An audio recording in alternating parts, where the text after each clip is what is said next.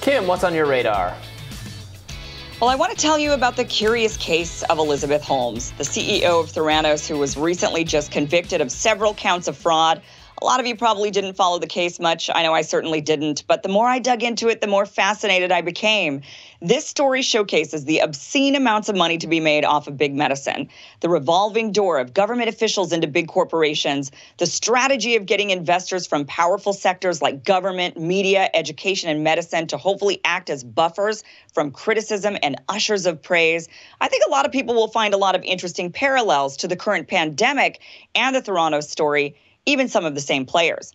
Now, Theranos claimed they had developed a blood testing machine that could take a tiny drop of blood and run numerous different medical tests just from that single drop. Normally, patients have to give up vials of blood that then get sent off to a big lab for various tests. It's a hassle, it's painful, it makes people queasy. Theranos claimed they had a solution to that in the form of a small machine the size of a home printer. Now, this was revolutionary. This would mean doctors' offices, clinics, and chain pharmacies like Walgreens could have a machine in-house and run tests for patients right in their own offices and stores in a matter of moments.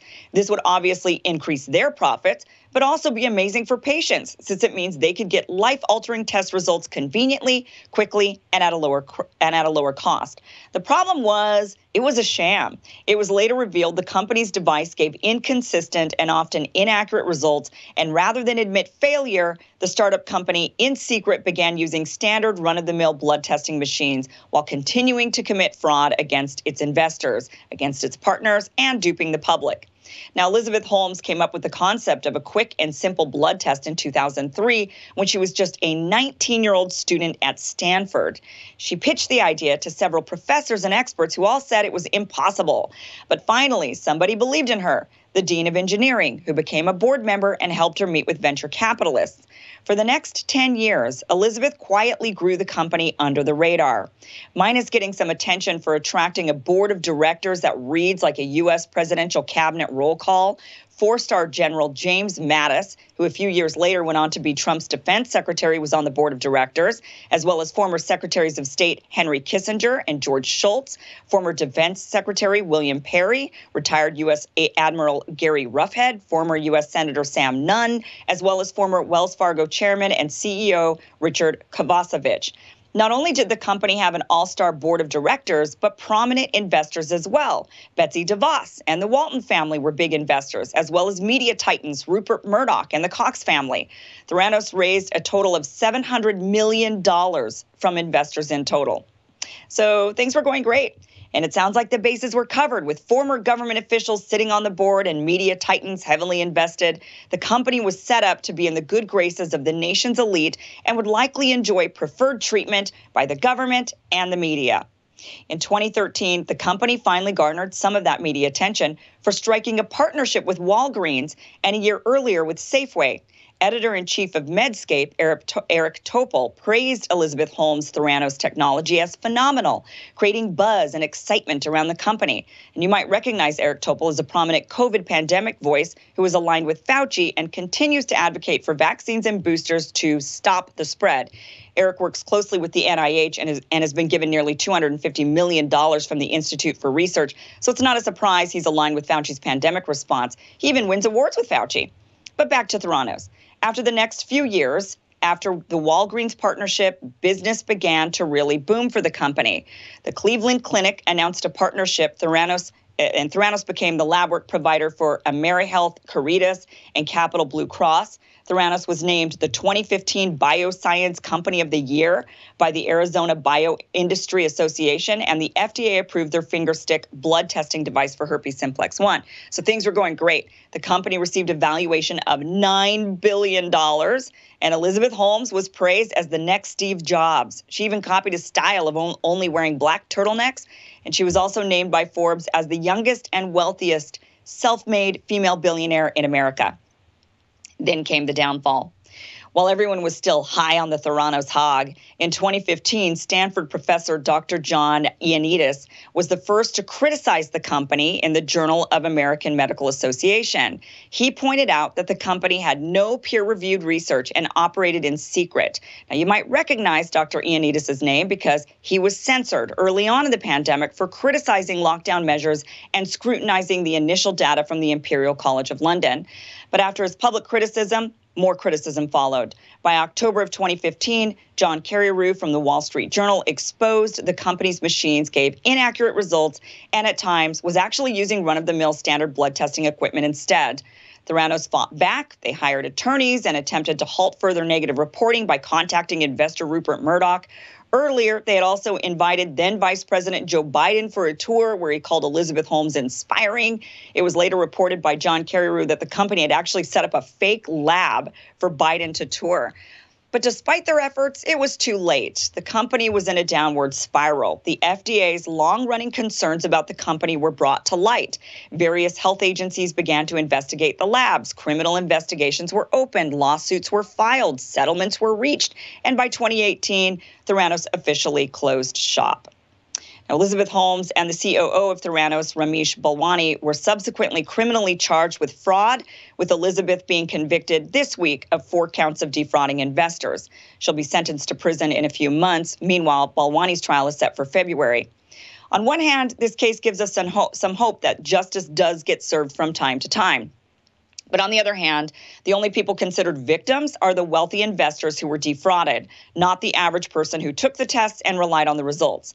Also, it's hard to believe that none of the prominent investors and board members were aware of the scheme. But then again, because none of them had any medical or tech expertise, it's not so hard to believe after all, I suppose.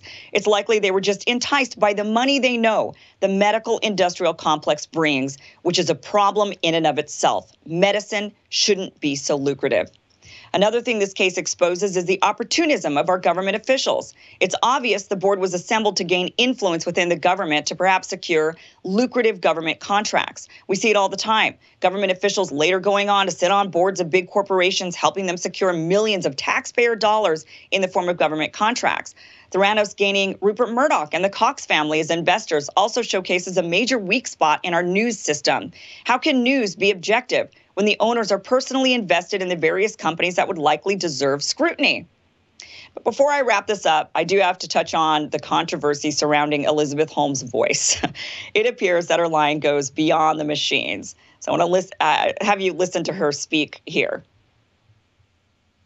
We want to be the vehicle for real-time access to health information. And we want to be the vehicle for making early detection and prevention realities for as many people as possible in the context of seeing the onset of disease when there's time to do something about it. And that is what our work is all about.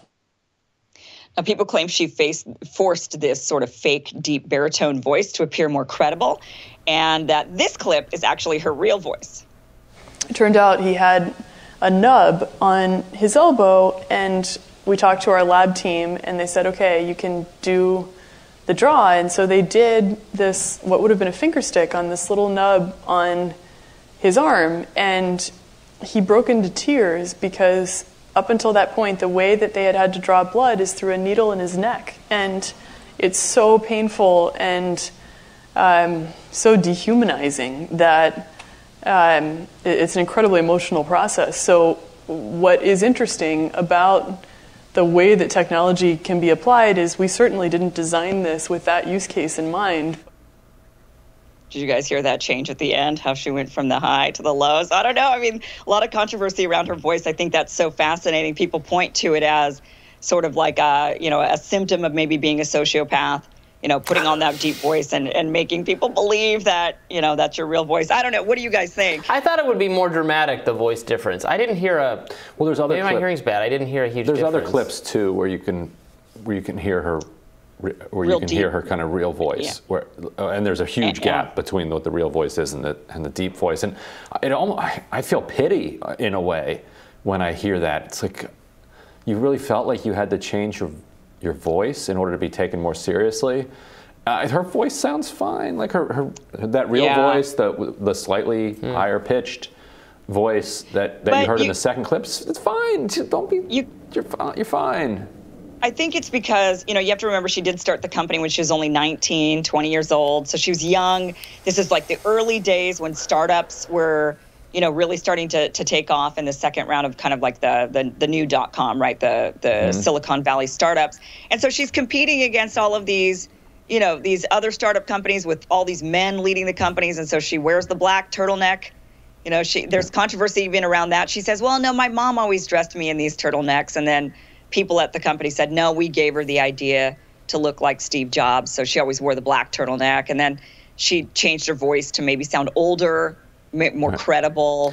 Well, the black turtleneck was just a complete parody. Like the show Silicon Valley could barely have gotten away with that. But she more seriously, she testified over a 7-day period, I guess the last week or two, and a lot of her testimony focused on what she claimed was this abusive relationship that she was in with Balwani. And one of the things that she said that Balwani did was constantly call her a little girl, and not smart enough, not important enough, too much of a baby, and that she needed to grow up and grow into her, a more mature, serious person if she wanted to be taken seriously.